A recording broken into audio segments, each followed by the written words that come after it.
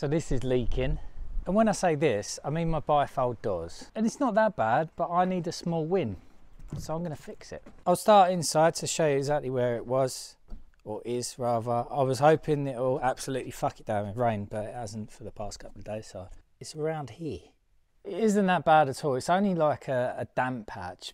If I was a tradesman, I'd probably cover it up. But because this is my house, I'm not going to do that. You will notice there's green tape and there's packers just there. So I think it's getting through the sill fixing, and maybe I didn't get enough silicone on it when I done it. In this house, there's two types of doors. There's opening in and there's opening out. So these ones are opening in.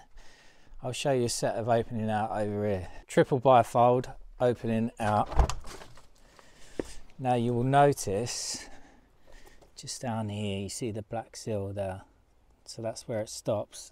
I've still got a drainage tract there with the drainage holes, but by the time these doors close, because you've got this edge here, see that? If any rain comes down, it just runs on the outside, and there's very, very little chance of any water actually getting into that drainage channel. So with this manufacturer, there's two different types of seals, depending on whether they're opening in, opening out. Mine were a special order because I wanted 175 width. And the opening in ones, the seals at least, wasn't quite right.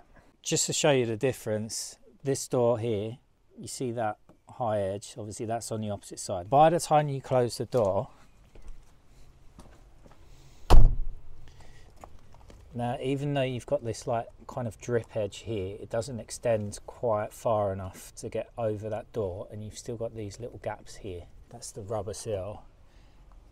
It lets through a little tiny bit of water. On the entrance door, it's not too much of an issue because I've got this big overhang over here. But on this side, obviously I haven't got an overhang. The amount of water that collects in that track is quite a lot, especially if it absolutely fucks it down. So the water ends up in the track, needs to get through into the sill, and then should come out the bottom in these drainage holes. There's one there. And the way this sill was manufactured, it doesn't suit these frames. So I had to adapt the actual sill itself, and I had to make these little slots to get the water through. That is like a T shape, okay? So because the water will go into here, it needs to get over to here. So what I need to do is basically make holes or slots from this side over to this side. That was my resolve, otherwise the water would have just got trapped inside. If you are ordering doors in the future, I would say it's better to get the ones that open out rather than in, because then you don't risk any water damage. The only reason why I got these ones opening in instead of out is because we're having a decking area here, so I didn't want them to just take up too much room. Now, if I possibly can, I need to confirm exactly how this leak is occurring. So this is the problem corner. That fixing is roughly about here. Now you can see that I've used the expanding foam tape around here, and then from there I've used the backing rod and then silicone. So it's not coming from underneath, there's no gaps there or anything. This end cap isn't quite on, and then there might be the tiniest bit of gap there. But it doesn't particularly matter that the water gets in the sill. It just needs to go out the right way and not down through the fixing into the wall.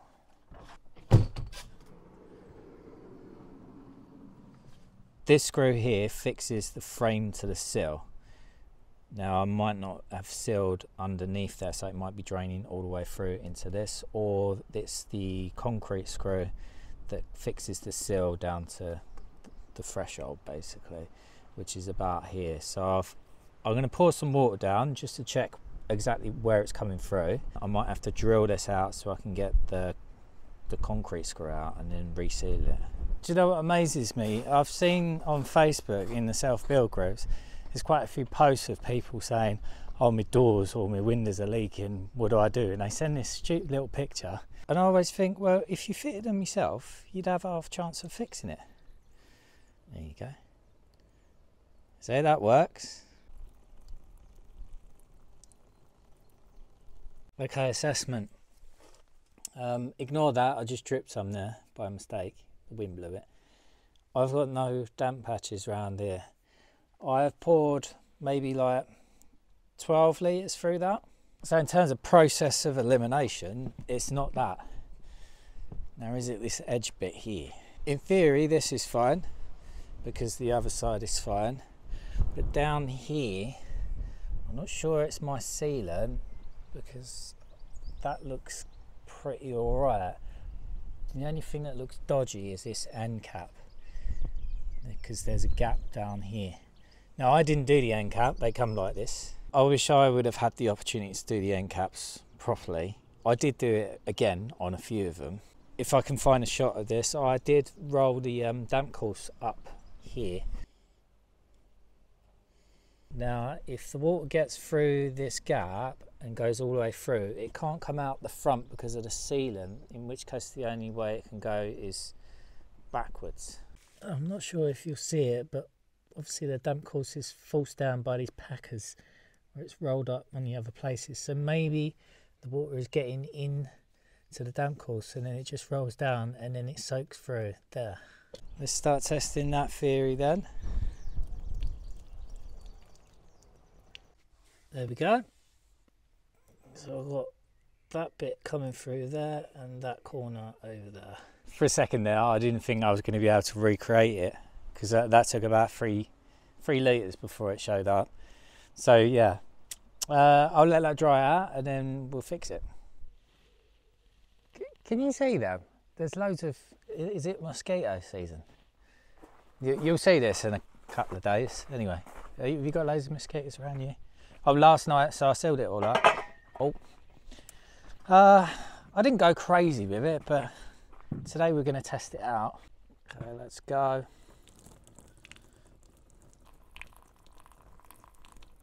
Okay, the moment of truth. Ta-da! Salted. If you've got a leak, let's get it.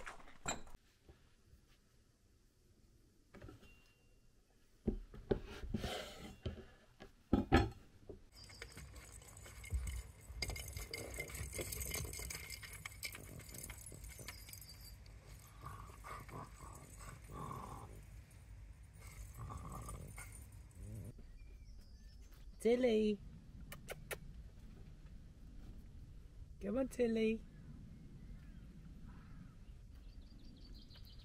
Hello. Hello, puss puss.